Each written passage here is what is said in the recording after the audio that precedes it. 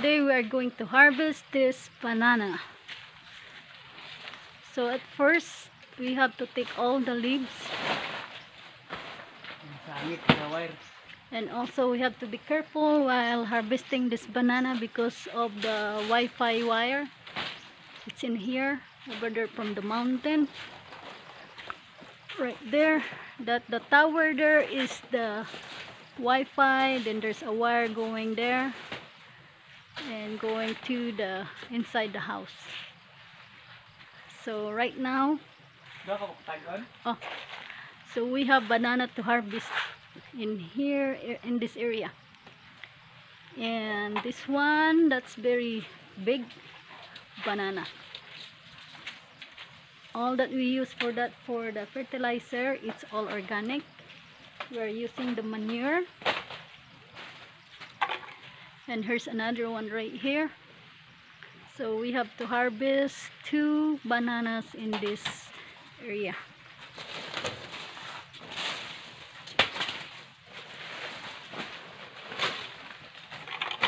So what we are going to do when we harvest this, so the stem of the banana, we have to put that back in the trunk.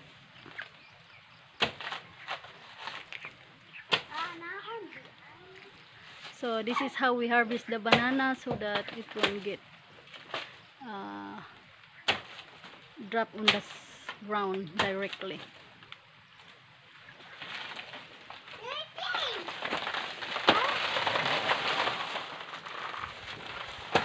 So it just comes slow.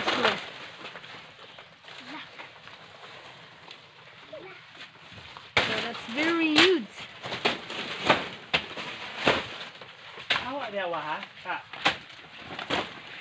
So maybe 4 to 5 days, this one gonna start to ripe.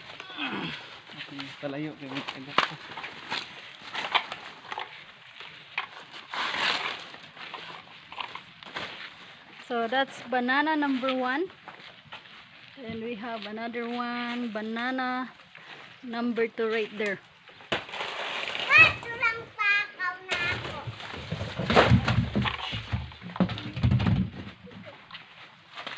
So we have to chop and drop for this banana. We chop it and drop it right there, so that it's another fertilizer for this, the little one. Have you noticed this banana? A lot of baby bananas, a lot of shoot, because we keep constantly feeding with the dry leaves. Also like this, you have to drop that there. You have to chop it and put that over there, and all that kitchen's garbage we're always to put right there.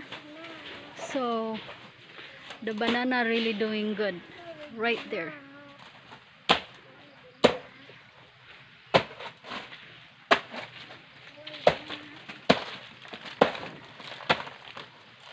So that's we call chop and drop. So we just put that right there for another fertilizer, so that it will feed to the small banana.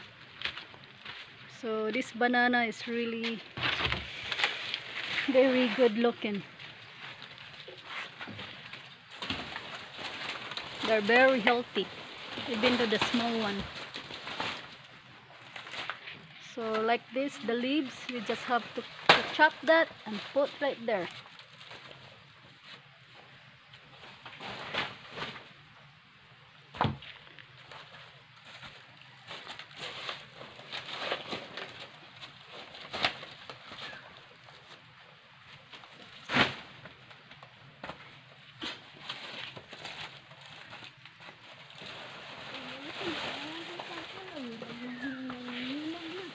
Yeah, there's another banana number 2 right there. And also the other banana, they're gonna start having fruits again. So this is banana number 2. We harvest 2 banana for this morning.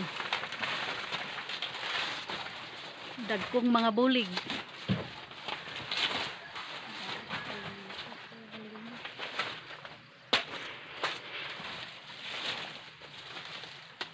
Napundan pagid tanan.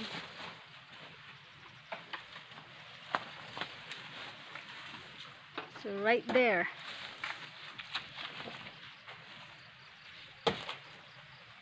So that's the technique how you harvest the banana, so that it won't drop directly in the ground and it will get damaged if you don't know how to harvest the banana.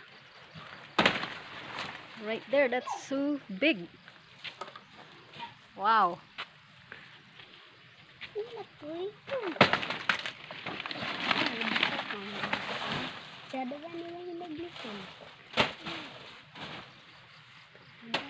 So again, we have to do chop and drop.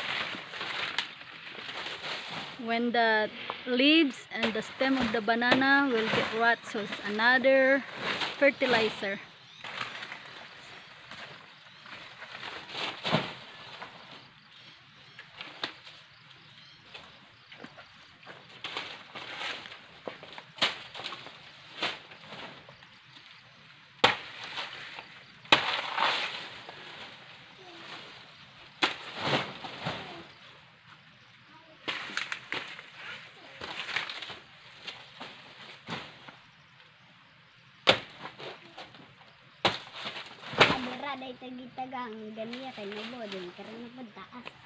Yeah, that's how you harvest the banana. It's always from the top going down.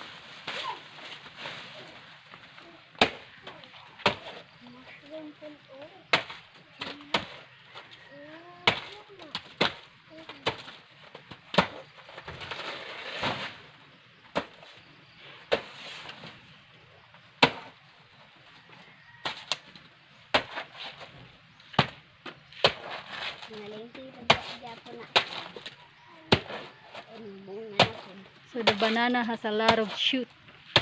Banana shoot there. That's the baby banana. So for the next couple months, I think this one gonna start having fruits. And this one, I think 2 more weeks this gonna be ready, or 2 more weeks this gonna be ready. So it's doing pretty good.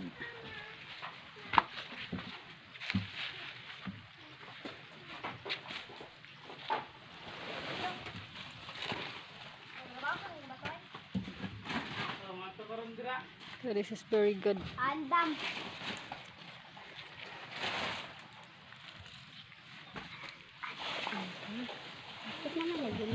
So this is the mushroom, where block of the mushroom, we put that in here. And this is also good for the fertilizer on this banana also.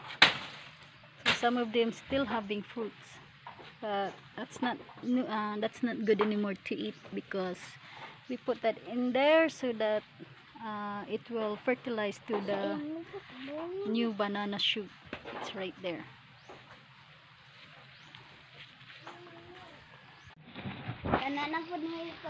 So this one we have to wait another 3 weeks, then that will be ready to harvest. Sa bag ni Lolo, gamit ni Lolo.